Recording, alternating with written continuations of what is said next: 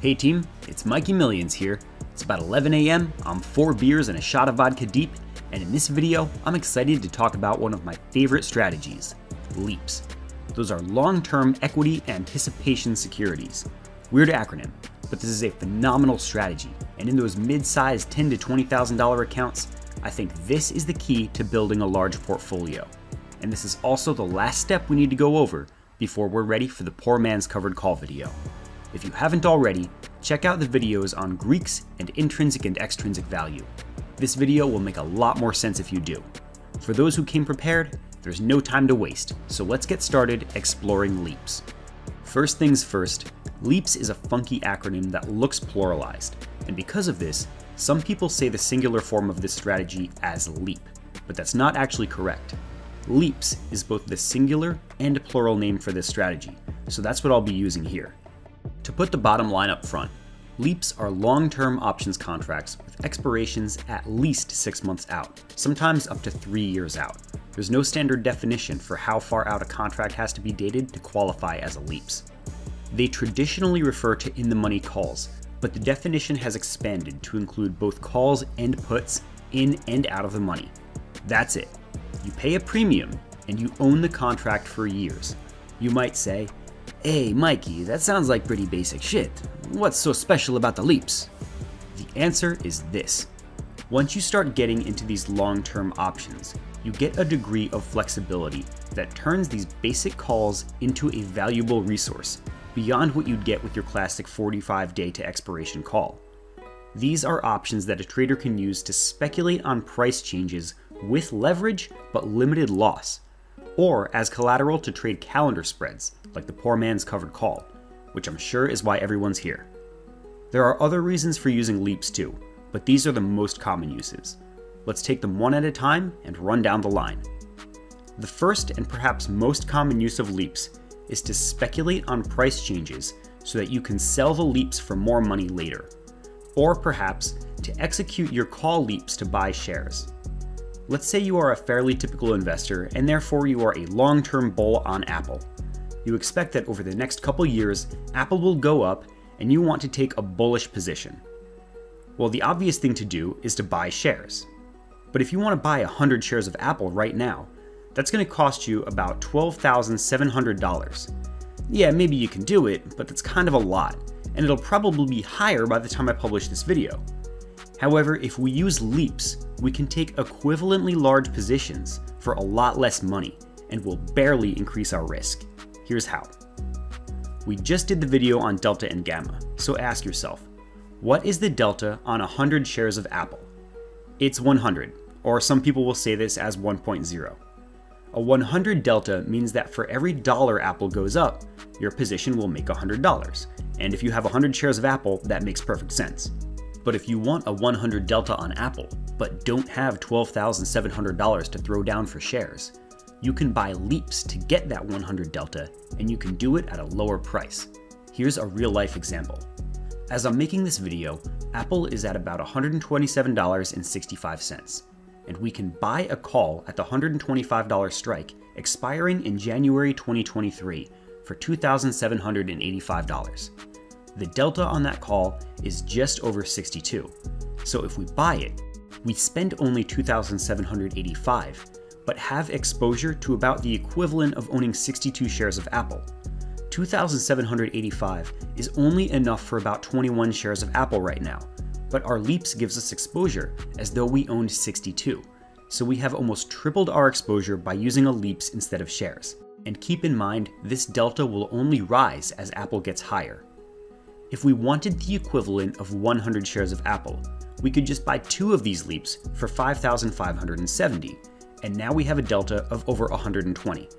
For the cost of 43 shares, we now own the equivalent of 124 shares for the next 25 months. And to show you the power of LEAPS for speculating, let's say you did have the $12,765 necessary for 100 shares. If you were so bullish, you could in fact buy 18 LEAPS for slightly less than the cost of 100 shares. 18 LEAPS at this $220 strike will give you a delta of about 400, the equivalent of 400 shares of Apple for the price of 100 shares right now. And of course, If Apple rises substantially by 2023, then this gamma will push up the delta even further. This is how we will occasionally see people on Wall Street Bets demonstrating how they turn $500 into $1 million. They buy dirt cheap leaps way out of the money, and as the stock price rises, the delta on the contracts rises with it. So in our Apple example, we might buy a 22 delta for a few $100s, but if Apple were to rise like Tesla and reach $500 by 2023, these 18 leaps would no longer have a delta of 400, but perhaps closer to 1,780. It is very unlikely that we'd see something like that unless Apple joins forces with Virgin Galactic and builds an orbital mining colony. But if you are so bullish, it is an option. We would have ultimately bought the equivalent of 22 shares for each $680, but by expiration, we've got the equivalent of 100 shares per contract. That's like buying new Apple shares for $6.80 a piece. That's the leveraging power that leaps give you. It is true that you can also see enormous gains by buying short-term call options, but to go from a deep out-of-the-money option to a deep in-the-money one by expiration, this is really only possible through leaps. Let's face it, Apple is not going to $500 in the next month, but it might by January of 2023.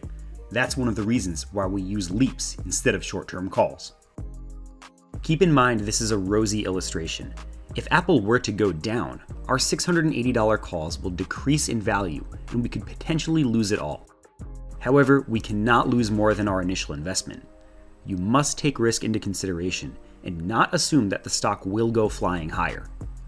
You may wonder why we don't just buy shorter term calls month after month when we are bullish instead of buying one big leaps.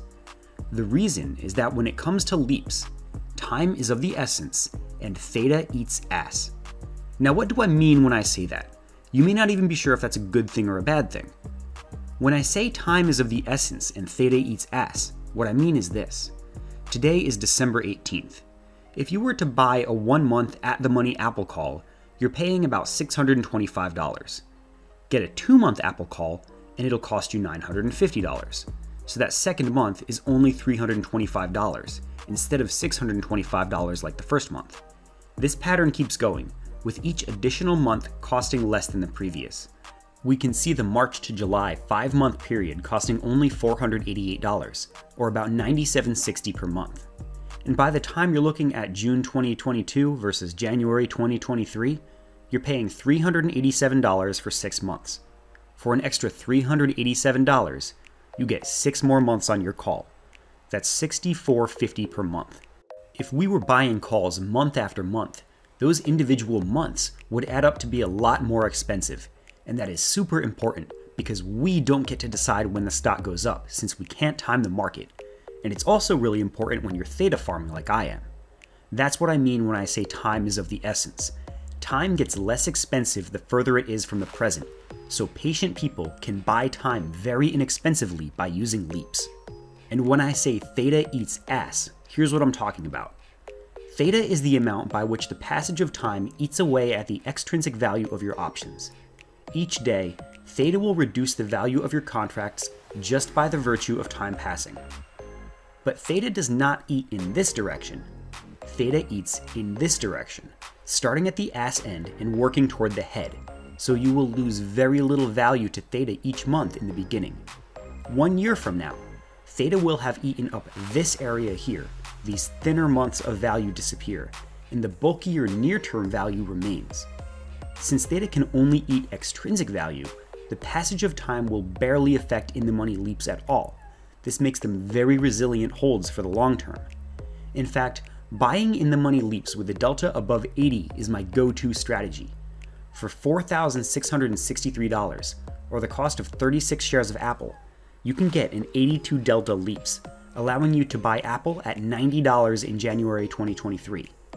We can effectively double our Apple exposure for the next 25 months, and a high delta like this will also allow us to sell poor man's covered calls safely, and we will cover that in the next video. And with a theta of 0.012, time will barely affect this leaps, and Apple's price and volatility are the only key factors for us to watch. Now you can also do this on the put side. If you're like the one guy who's still bearish, you can buy the $125 put expiring in January 2023 for about $2,468 for a 38 delta, or 2 of these put leaps for about $4,936. That's a lot less collateral than it would cost you to cover a short of 76 shares outright, and doing this with leaps will also spare you from borrow or margin fees. If you've got the conviction for it, put leaps can serve as a long-term alternative for shorting shares if you believe a stock will drop in the future, or to serve as a long-term hedge. Despite all this good, there are some risks to doing this. First, you won't collect a dividend while holding leaps, so if income is important to you, this may not be the strategy you want. Also, leveraging in can cost you bigly if your belief is wrong. If you are holding 100 shares of Apple and it drops $10, then you are down $1,000. If you leverage that same capital into 18 out-of-the-money leaps, and now you have a 400 delta, then now you are down $4,000. Even if you aren't leveraged in and you just own 1 leaps, you are still going to lose the value of your delta for each dollar the stock drops. So if you have an in-the-money leaps with an 82 delta and the stock drops $1, your leaps is going to drop by about $82, since your 82 delta is giving you about 82 shares worth of exposure. Despite all the good things about leaps, remember that leaps can go against you, and although your risk is limited to what you invest, expiration will eventually come, and you don't want to be holding out-of-the-money calls when it does. And last warning about leaps. Sometimes, certain strikes and expirations can be thinly traded, so the bid-ask spread is wide. This can make it hard to get a fill if you're trying to buy near the bid. Often, you'll have to set a limit order, become the new bid, and await a fill, and I can prove that too. If we open Robinhood and go to the January 2023 expiration on QQQ's 250 strike, we can see a volume of only 8 at around noon, and there's a bid-ask spread of $78.50 versus $83.50, so $500 apart. If I now go to Merrill Edge and use their complicated order entry system that they've probably been using since 2007 to place a bid at $78.51, then we can go back to Robinhood and see the new bid is now updated to that price.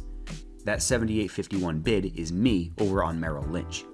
And as you'll notice, I'm not getting a fill by raising the bid 1 cent with my limit order. In fact, I'll cancel this because I already have 2 of these leaps and I don't necessarily want another. And if I go back to Robinhood for good measure, you'll see the bid drop back down to $78.50. If you want a favorable fill, you can set a limit order above the bid and just wait for a fill. Or if you're impatient, start with a limit order at the mark and then walk your limit up every few minutes until someone sells to you. You can always buy at the ask, but then you might be overpaying. That doesn't necessarily mean it's a bad investment, just that you might be throwing out some extra cash. That was a lot, but leaps are a mature way to speculate, so it was important to cover it from all angles. And here's the second use of leaps. Leaps can enable some exotic option strategies, the most well-known of which at this point is the poor man's covered call, which I promise will be the next strategy video. We can't trade poor man's covered calls if we don't know Greeks and leaps. For now, let's look at just one teaser example of the PMCC. In a poor man's covered call, you're using an in-the-money call, a leaps if expiration is long enough, as collateral to sell covered calls instead of 100 shares.